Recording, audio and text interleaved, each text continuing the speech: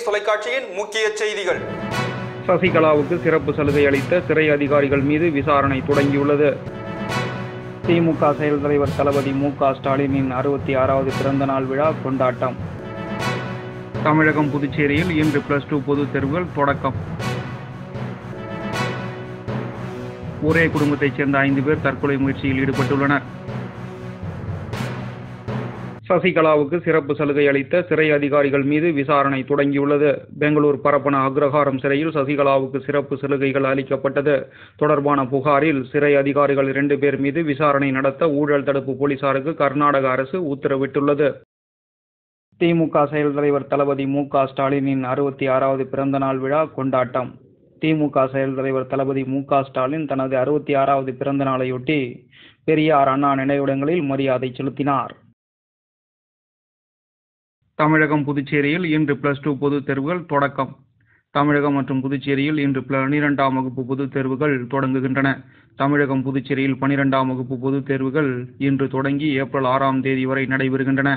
இந்த ஆண்டு 8,67,000 மாணவர்கள் 12ஆம் வகுப்பு பொதுத் தேர்வினை எழுதுகிறார்கள் என்பது குறிப்பிடத்தக்கது. ஒரே குடும்பத்தைச் சேர்ந்த 5 பேர் தற்கொலை முயற்சியில் ஈடுபட்டுள்ளனர். ஒரே குடும்பத்தைச் சேர்ந்த 5 பேர் தற்கொலை முயற்சி. ஒருவர் சிகிச்சை பலனின்றி பலியாகியுள்ளார். 4 பேர் ஆபத்தான நிலையில் மருத்துவமனையில் அனுமதிக்கப்பட்டுள்ளனர். இதனால் திருவள்ளூர் மாவட்டம் கும்மிடிப்பூண்டியில் பெரும் சோகம் ஏற்பட்டுள்ளது. காங்கிரஸ் பிரமுகர்களை பழிவாங்கும் நடவடிக்கைகள் மத்திய அரசு ஈடுபட்டு வருகிறது என்ற செல்வ பெருந்தகை நெல்லையில் பேட்டி அளித்துள்ளார். மத்தியில் காங்கிரஸ் ஆட்சி அமைக்கவும் ராகுல் காந்தி பிரதமராகும் வகையிலும் களப்பணி ஆற்றி வருகிறோம். விரைவில் தென்மண்டல SC/ST பிரிவு அரசியல் மாநாட்டை நடத்த உள்ளோம் என்றும் காங்கிரஸ் பிரமுகர்கள் மீது பழிவாங்கும் நடவடிக்கைகளை மத்திய அரசு தொடர்ந்து எடுத்து வருவதாக அவர் குற்றம் சாட்டியுள்ளார்.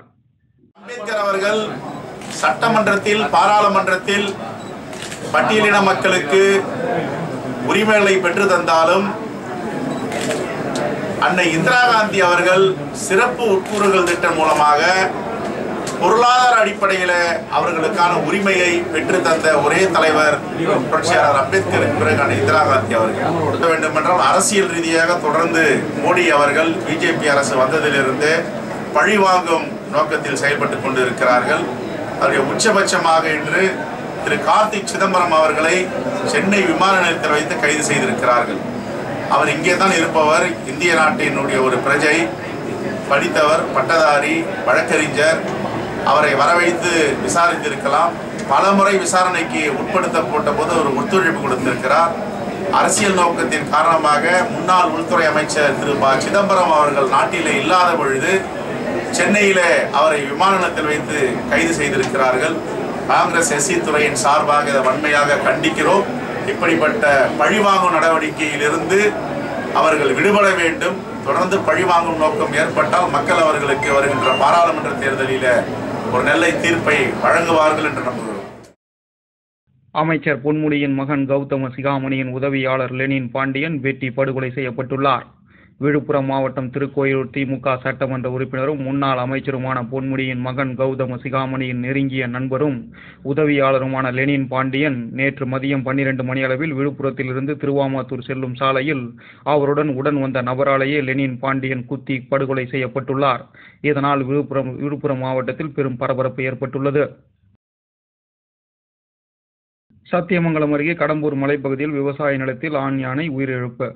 ஈரோடு மாவட்டம் சத்தியமங்கலம் அருகே உள்ள கடம்பூர் மலைப்பகுதியில் ஆண் யானை இறந்து கிடந்தது. கடம்பூர் மலைப்பகுதி அத்தியூர் கேர்மாலம் பகுதியைச் சேர்ந்த பார்வதி என்பவரது விவசாய நிலம் வனப்பகுதியை ஒட்டி அமைந்துள்ளது. இந்நிலத்தில் நேற்று காலை யானை இறந்து கிடந்ததை அப்பகுதி பொதுமக்கள் கண்டனர். உடனடியாக சத்தியமங்கலம் வனத்துறையினருக்கு தகவல் தெரிவித்துள்ளனர். திருச்சியில் 15 நாட்களுக்குள் முதியோர் இல்லங்களின் நிலை குறித்து ஆய்வு செய்யப்படும் என மாவட்ட ஆட்சியர் தகவல் அளித்துள்ளார். திருச்சி மாவட்ட ஆட்சியர் ராசாமணி நேற்று செய்தியாளர்களை சந்தித்து பேசினார். 12ஆம் வகுப்பு பொதுத் தேர்வு தொடர்பாக செய்யப்பட்டுள்ள ஆயுத்த பணிகள் குறித்து பகிர்ந்து கொண்டார். அதில் திருச்சி மாவட்டத்தில் உள்ள அனைத்து முதியோர் இல்லங்களும் ஆய்வு நடத்தப்பட்டு அறிக்கை சமர்ப்பிக்கப்படும் என்றும் ஆட்சியர் தகவல் தெரிவித்துள்ளார். தமிழகம் எங்கும் நாளை மார்ச் 1ஆம் தேதி +2 மாணவர்களுக்கான அரசு தேர்வு நடைபெற இருக்கிறது. திருச்சிராப்பள்ளி மாவட்டத்தில் 112 மையங்களில் 35,430 மாணவர்கள் +2 பொதுத் தேர்வு எழுத இருக்கிறார்கள். இந்த தேர்வுக்கான அனைத்து ஏற்பாடுகளும் மாவட்ட நிர்வாகமும் கல்வித்துறையும் இணைந்து செய்திருக்கிறது. 112 மையங்களுக்கான வகுப்பறை கண்காணிப்பாளர்கள், அந்த 112 பள்ளிகளுக்கும் ஒவ்வொரு பள்ளிக்கும் தனிப்பட்ட முறையில் கண்காணிப்பாளர்கள், ஒவ்வொரு வட்டத்திற்கும் கண்காணிப்பாளர்கள், கல்வித்துறை மட்டுமல்ல வருவாய்த்துறையில் வருவாய் கோட்டாட்சியர் அளவிலான துணை ஆட்சியர் அளவிலான அலுவலர்கள் இந்த தேர்வு எழுதுவதை கண்காணிப்பதற்காகவும் அவர்களோடு ஒருங்கிணைந்து தேர்வுகள் நல்ல முறையாக நடைபெறுவதற்கு உறுதுணையாகவும் இருந்திடக்கூடிய அளவிற்கு வருவாய்த்துறையும் இணைக்கப்பட்டிருக்கிறார்கள். காவல்துறை, மின்சார வாரியம், அரசு மற்றும் தனியார் போக்குவரத்து கழகங்கள் இவர்களெல்லாம் ஏற்கனவே இதற்கென ஒரு தனியாக ஆய்வுக் கூட்டம் நடத்தி +2 தேர்வு மட்டுமல்ல, மார்ச் 7ஆம் தேதி நடைபெறக்கூடிய 11வது வகுப்பு மாணவர்களுக்கும் அதேபோல மார்ச் 16ஆம் தேதி நடைபெறக்கூடிய 10ஆம் வகுப்பு பொதுத் தேர்வுக்கும் இதே போன்ற ஏற்பாடுகளை செய்திருக்கின்றோம். மாவட்ட நிர்வாகம் இந்த 3 அரசு பொதுத் தேர்வுகளும் முறையான அளவில் சிறப்பான முறையில் குறையேதுமின்றி நடத்துவதற்கான அத்துணை ஏற்பாடுகளையும் செய்திருக்கின்றோம் என்பதை இந்த நேரத்தில் தெரிவித்துக் கொள்கின்றேன். மரபணு மாற்றப்பட்ட விதைகளை கொண்டு விவசாயம் செய்வதற்கு தடை கோரி குமரி முதல் நடைபயண பிரச்சாரம். தேசிய தென்னிந்திய நதிகள் இணைப்பு விவசாயிகள் சங்க தலைவர் ஐயாக்கண்ணு அவர்கள் அவரது இல்லத்தில் செய்தியாளர்களை சந்தித்தார். அப்போது அவர் கூறுகையில், நஞ்சில்லா உணவு மூலம் மனித குலத்தை மீட்கவும் பெண்களுக்கு மலட்டு தன்மையும் ஆண்களுக்கு ஆண்மை குறைபாட்டையும் ஏற்படுத்தும் மரபணு மாற்றப்பட்ட விதைகளை கொண்டு விவசாயம் செய்வதற்கு தடை கோரி நாளை முதல் 100 நாட்கள் குமரி முதல் கோட்டை வரை விழிப்புணர்வு நடைபயணம் பிரச்சாரம் மேற்கொள்ளப் போவதாக அவர் தெரிவித்துள்ளார்.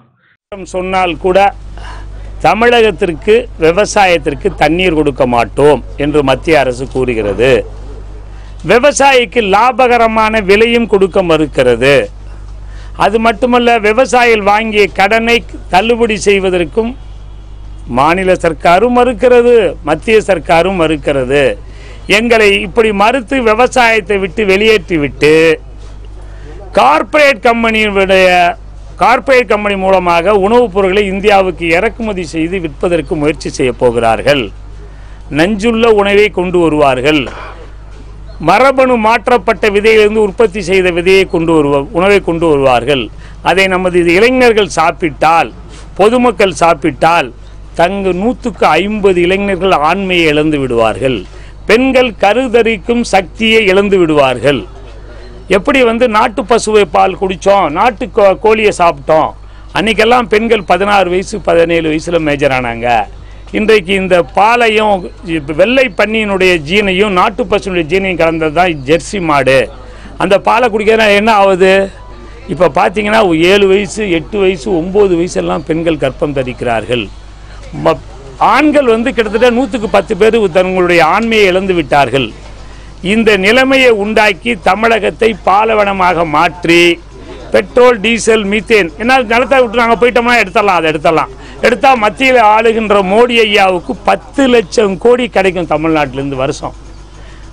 தனக்கு வருமானம் வேண்டும் என்பதற்காகவே தமிழகத்தை பாலைவனமாக்க மத்திய அரசு முயல்கிறது என்ற உணர்வை தமிழகத்தில் உள்ள 32 மாவட்டத்தினுடைய பொதுமக்களுக்கும் விவசாயிகளுக்கும் ஒரு விழிப்புணர்வு ஏற்படுத்துவதற்காக நாளை 1/3/2018 காலை 10 மணிக்கு காந்தி மண்டபம், கன்னியாகுமரியில் காந்தி மண்டபத்திலிருந்து புறப்பட்டு 100 நாட்கள் தமிழ்நாடு முழுவதும் உள்ள எல்லா மாவட்டங்களுக்கும் சென்று சுற்றுப்பயணம் செய்து இந்த விழிப்புணர்வு பிரச்சார பயணத்தை செய்ய இருக்கின்றோம். கடைசியாக சென்னைக்கு சென்று முதலமைச்சரை சந்தித்து மனு கொடுக்க இருக்கின்றோம். இத்துடன் இந்த செய்தி அறிக்கை நிறைவடைந்தது. உடனுக்குடன் செய்திகளை தெரிந்து கொள்ள ஹெட்லைன்ஸ் டிவியை சப்ஸ்கிரைப் செய்யவும். நன்றி, வணக்கம்.